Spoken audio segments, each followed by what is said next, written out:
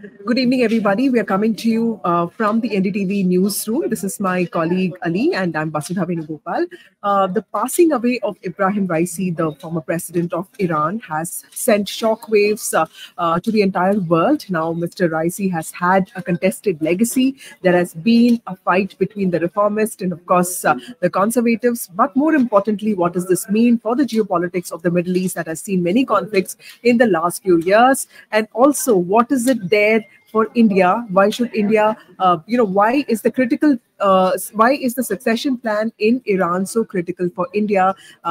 Even as the Chabahar plan seems to be, just right on the on the path. So joining us now is former diplomat Mr. Prabhu Dayal.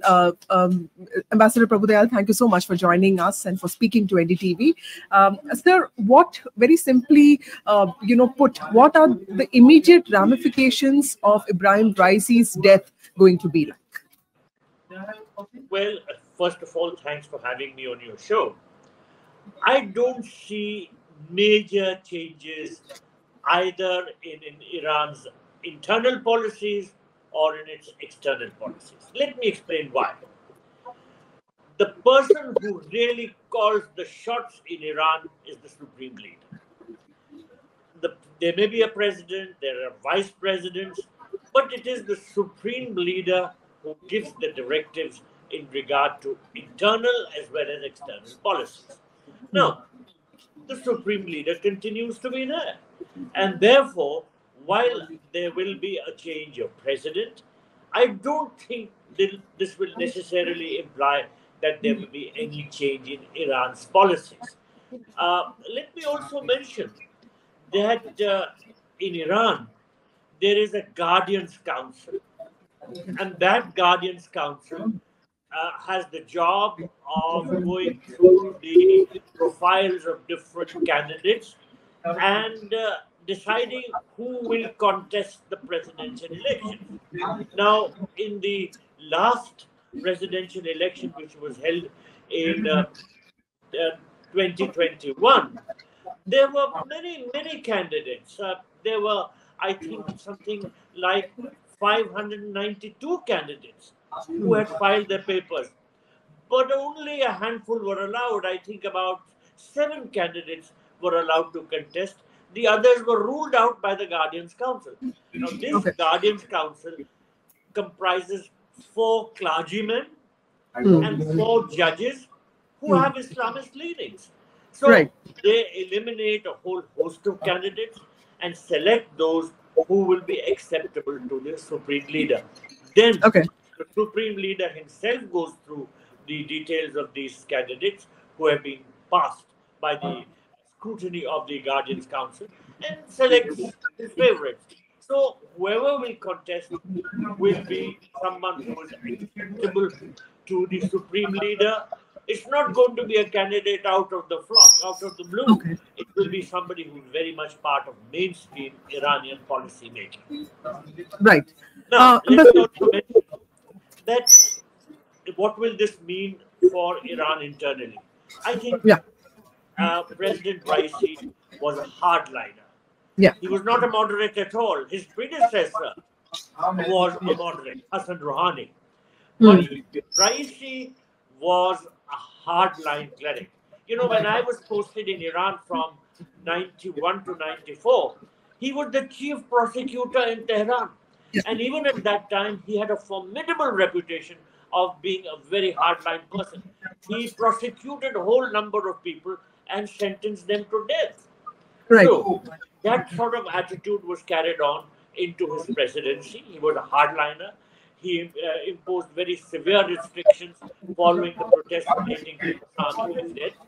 And I think that policy will continue. The moderates are not likely to come into the mainstream of policy formulation. As I said, Hassan Rouhani was a moderate. He had struck a nuclear deal with the United States.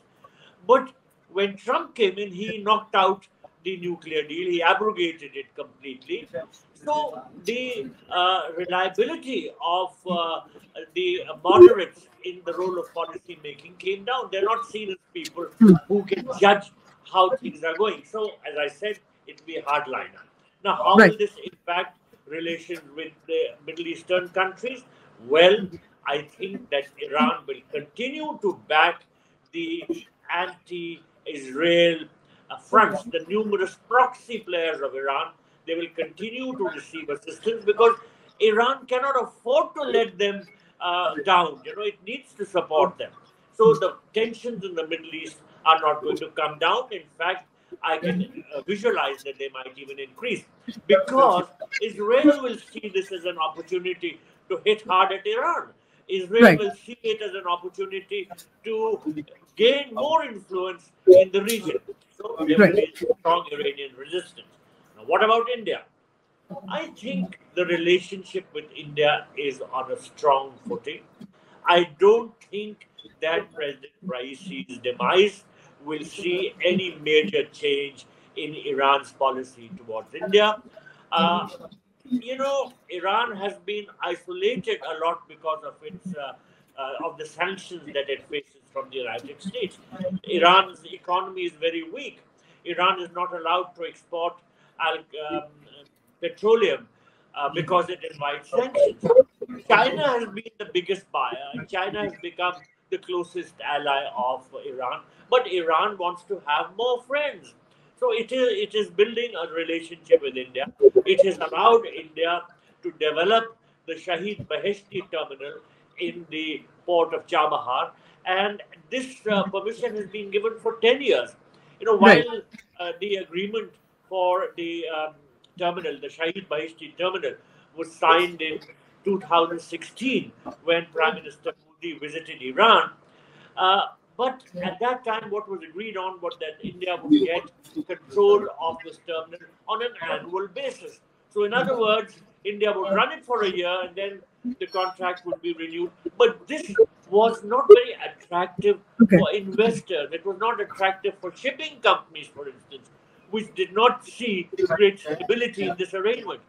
Now, the Iranians have allowed India a 10-year contract, so India will have a longer perspective, and this is attractive for shipping companies, Okay. for developers, and all others who want to indulge in trading activities and ship goods through Chabahar onwards to Afghanistan and Central Asia. So I think with India the relationship is poised to become stronger.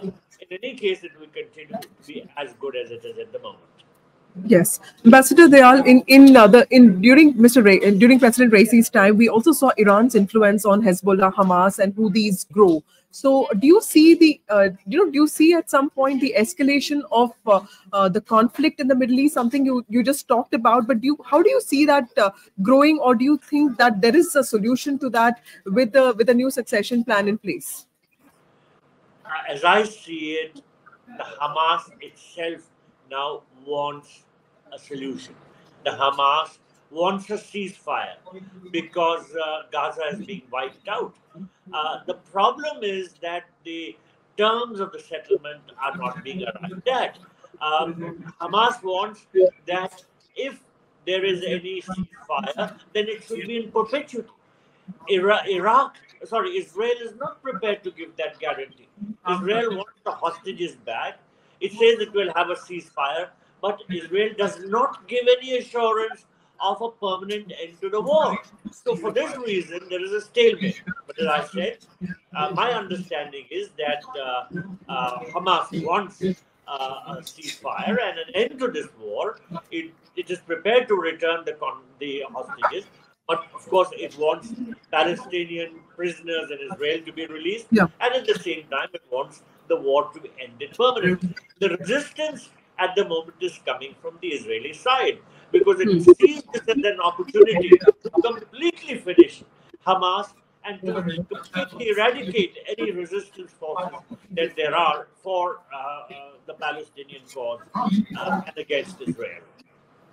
Prabhu Dayal sir, I would like to ask you that we have seen that PM Modi has expressed his sorrow for Ebrahim Raisi, and yesterday our Foreign Minister Mr. Jaishankar has also visited the Iranian embassy. So, what do you think? How strong the relation between Iran and India will be strong, and what is the effect of the India and Israel or US relationship also?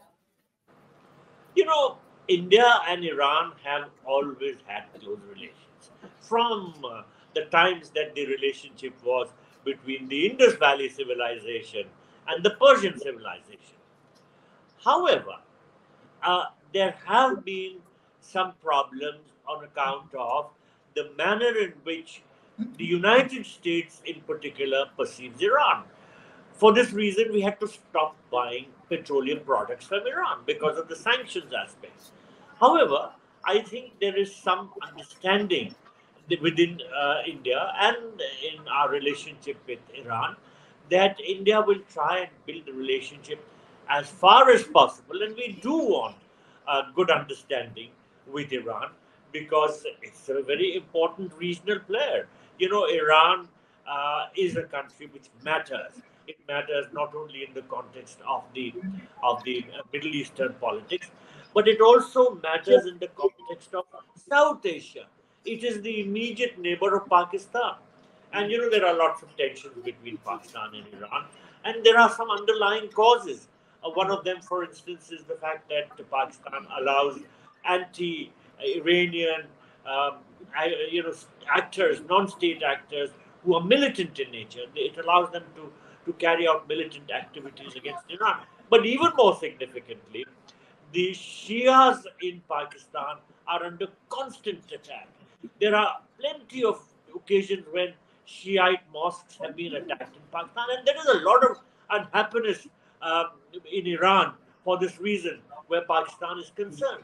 And contrast that with the situation in India. In India, Shiite mosques do not come under attacks. Shias are allowed to carry out their, marches and their activities as it normally should be. So the relationship between Iran and India has no tensions. It has no roadblocks. It has no obstacles, unlike Iran's relationship with Pakistan. So I think that the bilateral relationship which we have with Iran is poised to grow. Of course, there is one major stumbling block, major obstacle, and that is the United States. Because the United States does not want that Iran's isolation should end. It wants to keep isolating Iran. But of course, we have tried to follow an independent foreign policy, and we have tried to convey to other countries that we like to pursue our relations with Iran as we think should be in our national interest. And for this reason, we do not like to be advised by other countries how our relationship should be. Right. Thank you, Ambassador Dayal, for speaking to us and for your insights. Thank you so much, sir. Thank you, sir.